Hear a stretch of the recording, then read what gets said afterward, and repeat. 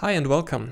In this short tutorial video, I'll walk you through the process of how to add a custom animated character mesh to one of the default controller prefabs included in the Character Movement Fundamentals package. I'll use the Space Marine character from the Angry Bots example project by Unity for this demonstration. By default, this character only comes with running and strafing animations, but I've taken the time to add a few additional animations for jumping and falling, as well as a landing animation, just so we can have a full set of third-person animations to work with. I've also set up a simple animator controller for the character, which comes with a few animation parameters to control the character's movements, 3 basic animation states, and an additive animation layer. To get started, we'll use the blank third-person Walker C prefab, since it'll provide a good base for us to build on. First, let's add the prefab to this empty scene I've just set up and save it to a new prefab. Let's rename it to Marine Walker Controller for now.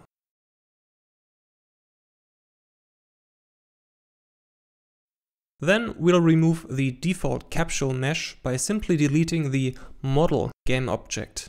And now we can parent the animated character mesh to the model root game object. Also, we'll make sure to reset any local transform values if needed.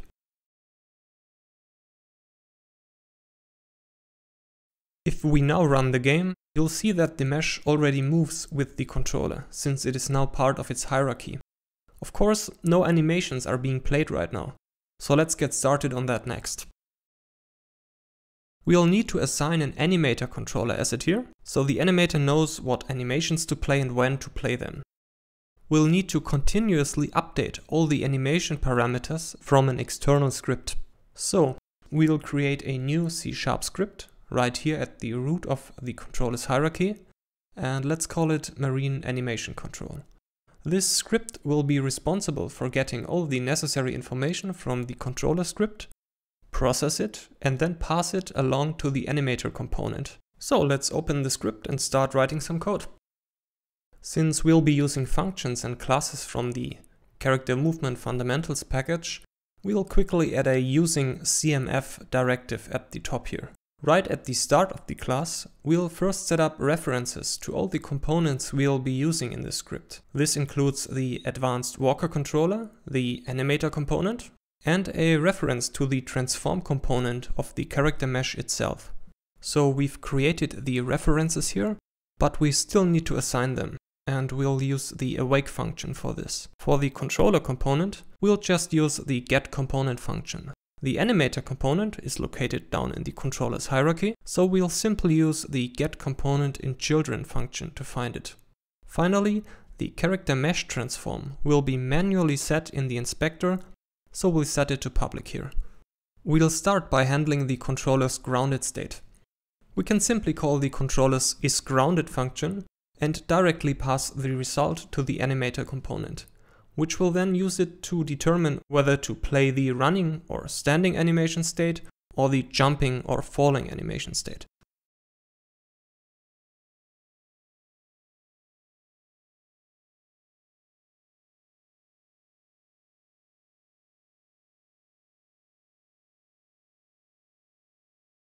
Now onto movement speed. Let's first get the controller's current movement velocity by calling its getMovementVelocity function. We can use the magnitude of this vector to set the current total movement speed in the animator. This parameter will decide if the character is currently moving or standing. Next up, we'll split up the movement velocity into a forward speed and a sideward speed, so the animator can correctly blend all these strafing animations together. We'll use the vectormath.getDotProduct function for this. By passing in the current forward direction of the character mesh, we can easily calculate how much of the controller's velocity is pointed toward the forward direction of the character. The same method will also be used to determine the current sideward speed by using the right direction of the character mesh instead.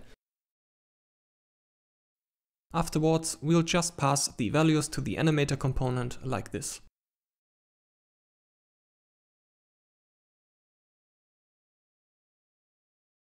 The character's vertical speed will be calculated the same way, but we'll use the controller's momentum and the character mesh's up direction instead.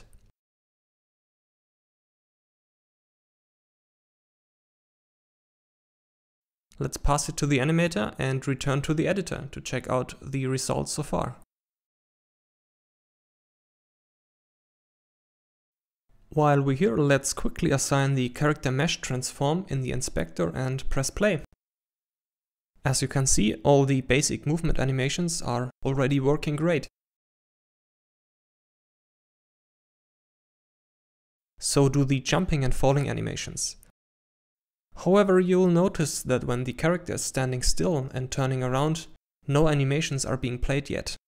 Since the Space Marine character didn't come with any turning on the spot animations, I've improvised a bit and set up a simple one-dimensional blend tree that will add some subtle movement.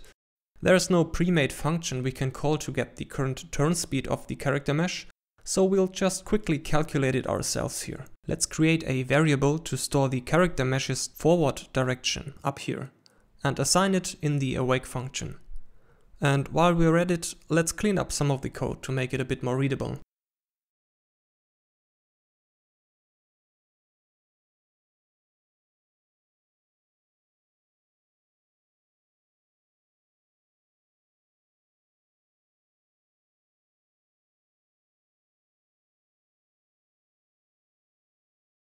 We'll use the forward vector of the character mesh transform to calculate the turning speed.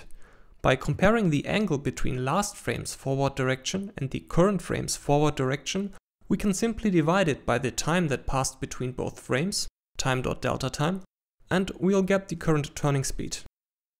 We'll use the vectormath.getAngle function here, and we'll provide the character mesh's up direction here as well, so the function can correctly determine the sign of the angle. Just to be sure, let's add a simple if statement here to prevent division by 0, if the game is paused and delta time becomes 0, for example.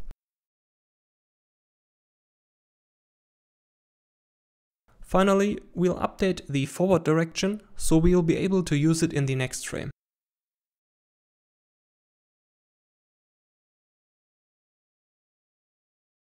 Then let's pass the result to the animator component and head back to the editor.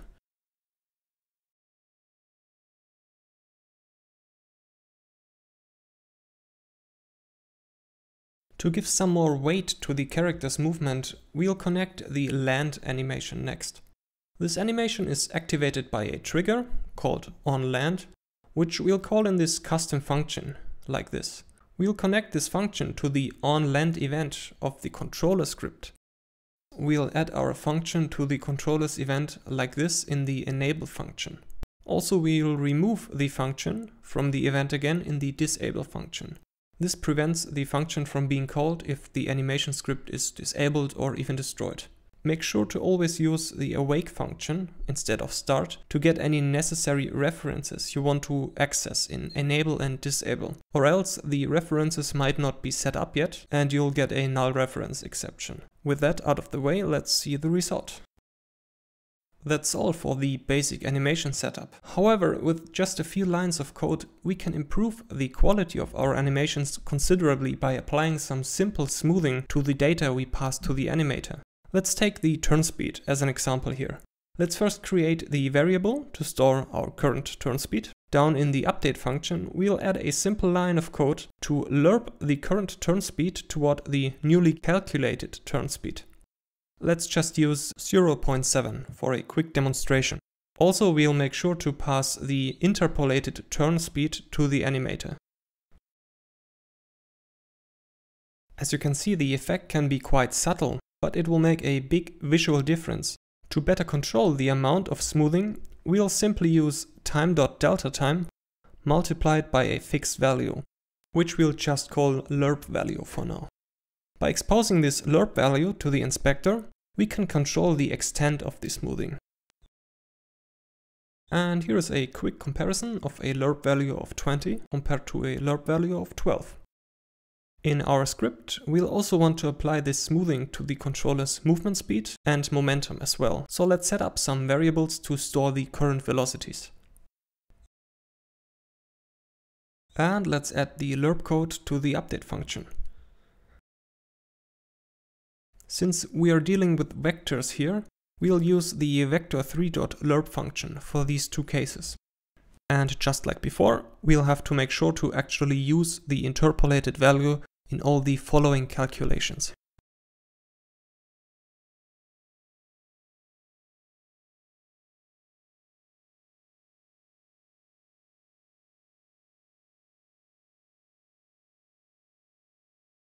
Let's see how it looks in game. As you can see, the character's movement as a whole looks a lot more polished now.